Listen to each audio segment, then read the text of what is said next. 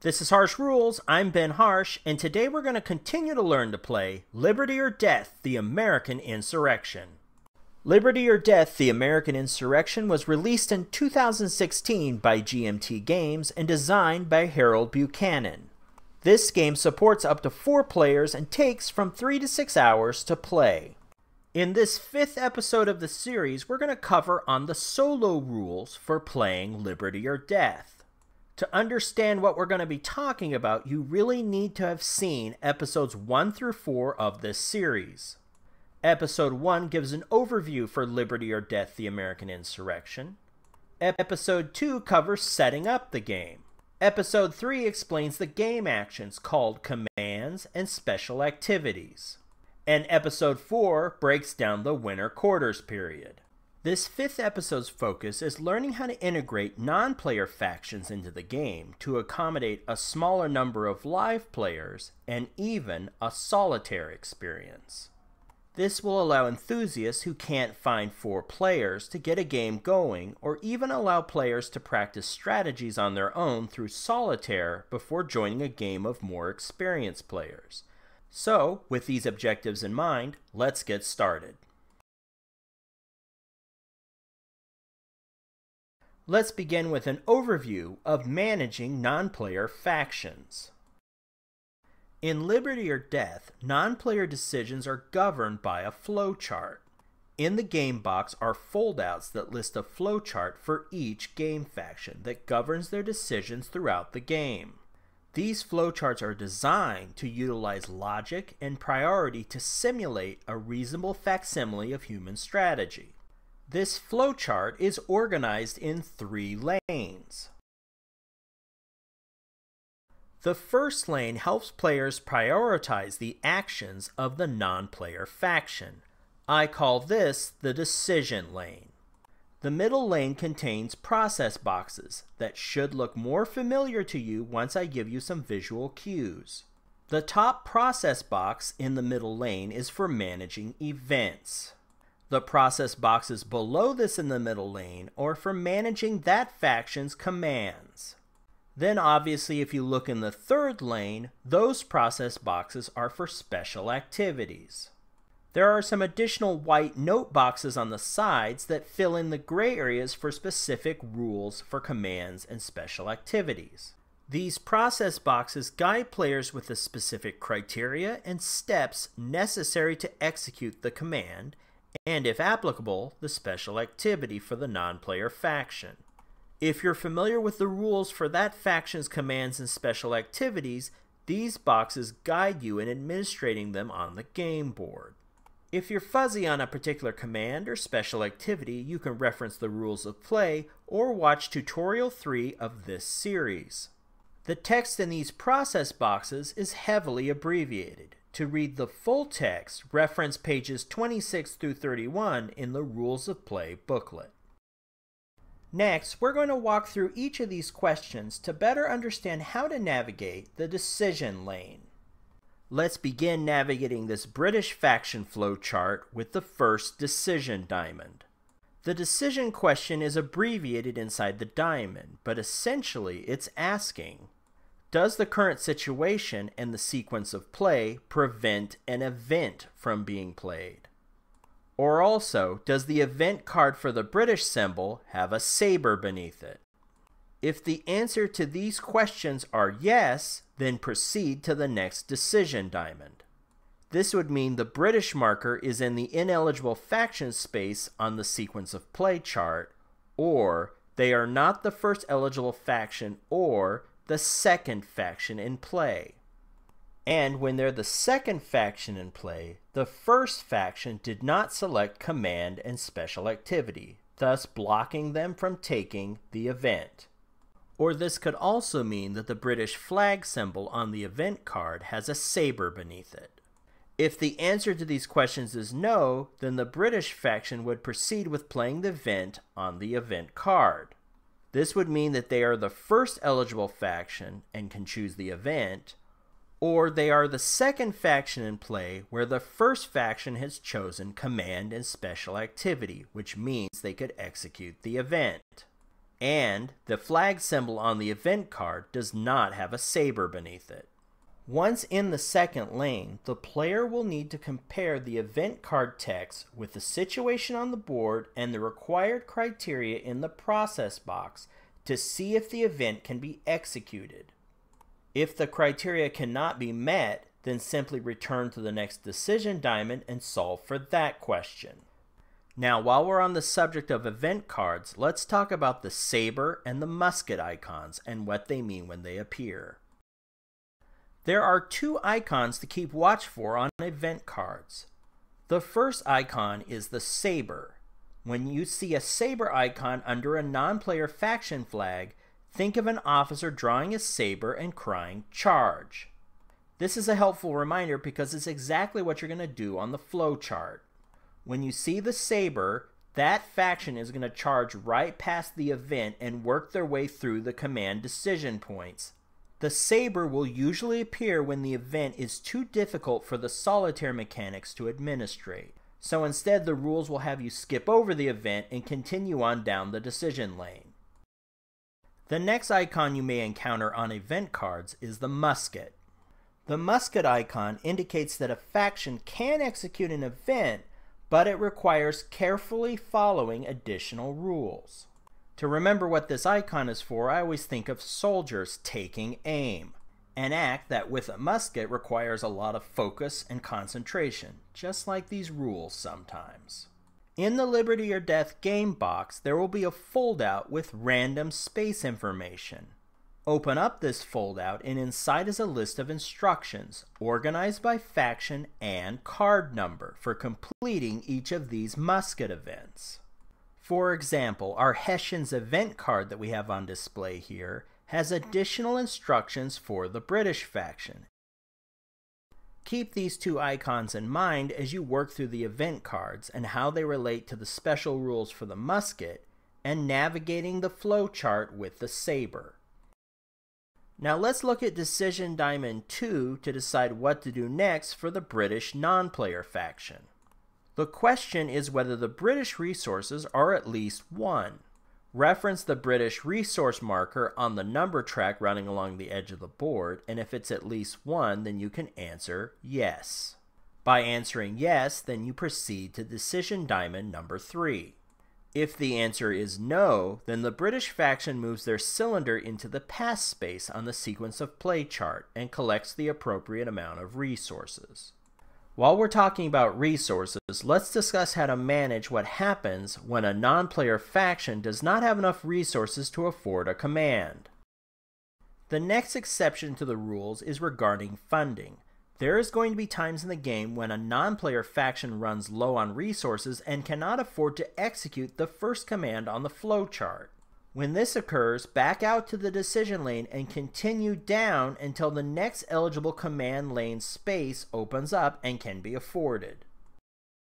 Now let's continue on and discuss Decision Diamond number 3. This decision requires you to look at the map and answer whether there are 10 plus regulars in play, and do the rebels currently control a city but do not yet have a fort on the space. If the answer is yes, then on the flowchart, proceed to the Garrison Command process box. The process box will give you instructions for executing the Garrison Command, as well as instruct you which special activities may be used with this command. Now, if the answer is no, continue on to Decision Diamond number 4. Decision Diamond 4 asks the players to check the number of British regulars in the available forces box and roll a 6-sided die. If the number of regulars in the box exceed the die result, then proceed to the Muster Command process box in lane 2. Otherwise, move down to Decision Diamond number 5.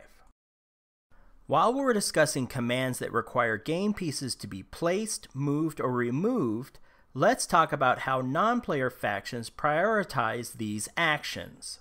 Let's begin with placing game pieces. When placing, a non-player faction will first place bases, which means depending on the faction, forts or villages. Next, they will place guerrilla units like militia and war parties. Following that, they will alternate between placing cubes in the selected space. Beginning with the least amount of units in the space, they will alternate between regulars and continentals or Tories. Next, for moving game pieces, non-player factions prioritize moving their units from unavailable to available whenever possible. And then at the game board level, they will prioritize blockades, then forts, then continentals or Tories, and finally regulars. Second, when utilizing the march command, a non-player faction will always prioritize underground pieces over active pieces. Finally, for removing game pieces, it's essentially the opposite in priority to placing them. First, depending on the least number of game pieces, alternate between regulars and continentals or Tories, then militia and war parties, and finally forts and villages. When a non-player faction needs to select a space, a general rule is they gravitate towards spaces with the largest concentration of force. However, there will be times when it is necessary to randomly select a space. When this occurs, take out the random spaces foldout from the box. Focus on the grid of spaces at the top of the sheet shown here. To plot the random space, a player will roll one 6-sided die and one 3-sided die. Remember, a 3-sided die is just a 6-sided die that lists numbers 1 through 3 twice. Roll the 2 dice and plot the coordinates on the chart. And that's your random space.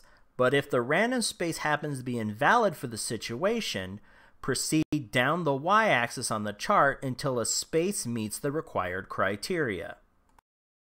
We've worked all the way down the decision lane to decision diamond 5. The question: is there a space with at least 2 or more active rebel pieces that are outnumbered by the total British regulars in that space plus any leader? If the answer is no, then execute the march command. If the answer is yes, then execute the battle command. Now, let's quickly recap the decision diamonds with some additional commentary. With the first decision diamond, a non-player faction, or NPF, will always prioritize an event. Decision diamond number 1 is all about whether this can actually happen with the current circumstances in the sequence of play chart, and whether or not there's a saber icon under the faction flag on the event card. If forced into decision diamond number 2, then the NPF will evaluate their resources. After all, it's hard to afford a command if you have no resources. If the NPF is currently at 0, then this is a good opportunity for them to pass and build up their resources. Decision diamond number 3 for the British faction. Other factions have slightly different priorities for their decision diamond 3. Will focus on reinforcing coastal cities with a powerful garrison command, potentially chained with a naval pressure special activity. Unable to accomplish this, in decision diamond number 4, they will attempt to muster if enough available regulars remain in their available forces box. Failing to meet those requirements, it's on to decision diamond number 5. If enough British cubes are in play, the NPF will then seek out opportunities to consolidate positions with a march command, or with enough forces conduct a battle. Now that I've walked through the decision points for the British faction sheet, the remaining faction sheet should begin to make sense, especially since many of the decisions to be made are very similar to the British. You'll notice on the screen I've marked the decisions that more or less mirror their British counterparts. Obviously, each faction plays differently. For example, the French have a decision path based on building up their forces to play the Treaty of Alliance. No one else has that. The Indians have similar paths to the Patriots because they both have guerrilla-type units, the militia and war parties. No doubt you've noticed some of these parallels between factions while learning the commands and special activities. Once you get the hang of the playstyles and learn to read the board for each of these factions, orchestrating all of these maneuvers becomes much quicker. If anything, this can be good practice for learning how to play each of these factions. Now, although we've covered off on some of them already, let's discuss the gameplay exceptions for playing Liberty or Death Solitaire or with non-player factions. The first exception is in regards to limited commands. For the non-player faction, limited commands in the sequence of play flowchart are always treated as full commands with special activities if available. When free commands are offered by way of an event card, treat these as a true limited command to be conducted in a maximum of one space with no special activity unless granted by the event card itself. The point here is that the rules are trying to mitigate confusion between the non-player decision chart and what is printed on the actual event card. The next exception is managing gameplay for brilliant stroke cards. Non-player factions in the game will not execute brilliant stroke cards until after the French Treaty of Alliance has been played. And if the non-player faction is the French, they will play their brilliant stroke immediately upon reaching the required active forces threshold. Next is how non-player factions manage their leaders. Leaders for non-player factions will always follow the space with the largest group of that faction's forces present. The next exception for non-player factions is the concept of the no voluntary removal rule. This rule means that once all available forces are on the game board, a non-player faction cannot remove pieces and redistribute them to different spaces, like a live player in a traditional game. Now let's talk about the victory conditions needed to win the game, with one or more non-player factions involved. At the end of the last winter quarters round, there is a method for calculating victory based on the total numbers for the victory conditions for each faction. These totals allow the players to calculate the victory margins and determine the ranking for who won the game. For example, the Patriots will add their current total opposition number and subtract the total support number. They will then take the number of forts they have in play on the board and add 3. And then subtract the villages. The final total of the Patriot number is then compared to the other faction's total number. The British and the French are slightly different because they do not count forts and villages. That's not one of their goals. They count casualties. So for example, the British take the total support and subtract out the total opposition. They then take the total rebellion casualties and subtract the British casualties. And the total of these numbers become their final total for the ranking. These 4 victory margin numbers are compared and then ranked from 1st to 4th place. This math exercise is used during a regular 4-player game if no one can meet the normal victory conditions earlier in the game. However, it is primarily used in games with non-player factions. Some examples of how to use the victory margin for these scenarios are if a player is playing 2 factions, then that player must use the faction with the lowest victory margin to represent them. In a pure solitaire situation where it's 1 player versus 3 non-playable factions, then take the player's total and subtract it from the lowest faction's total. The gap or margin between those two numbers will determine the final round score. If the margin is a difference of 1 to 5, then the struggle continues. Essentially, there was no definitive victor. If the difference in the margin was 6 or greater, then that faction was successful and wins the game. Before I sign off, let's take a moment to talk about this game's playbook. In the game box, along with the rules of play, you will also find a playbook. This 52-page manual is dedicated to providing players with examples of gameplay. Examples of play for integrating non-players into a game begin on page 19. There are also plenty of examples for learning how to play a regular game of Liberty or Death. Hopefully these tutorials have gotten you better grounded in the game rules. Now you can look at this playbook and see how specific rules are administered during the game. The Coin series is a very complex set of games, and you'll find it necessary to refer to both of these guides on a regular basis. At this point, you should know enough to introduce a non-player faction into a game of Liberty or Death, or even tackle a solitaire game on your own. Liberty or Death is a very advanced game, and I appreciate you spending this time with me while we grapple with the rules and learn how to play. Until next time, I'm Ben Harsh for Harsh Rules. Thank you so much for watching, and I'll see you on the next episode. Questions about this game, requests for future Harsh Rules game tutorials, and constructive feedback are all greatly appreciated. Drop a line in the comments section. To be the first notified when this episode and any Harsh Rules episode is placed online, please subscribe to this channel.